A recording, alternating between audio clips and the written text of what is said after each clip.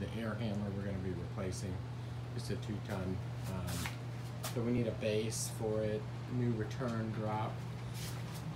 I'll get you the height, you know, so it just goes right up into panning.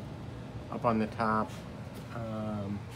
maybe we take it from this point down and replace it. So the Freon lines, we're going to flush the Freon lines. They run up the outside wall. They go through the wall right here. Yeah, they go through the wall right there and up the outside wall. So we'll just flush the lines on this one. Put a new Aprilaire filter underneath the air handler.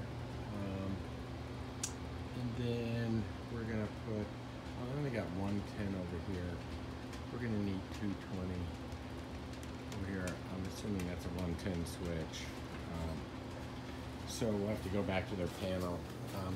The drain is currently right here, runs under the floor. And there's a drain right here. So what we're gonna do is put a condensate and pump it over up into the sink here, or up into, here's a washer machine stack right behind the washer that we can put it into.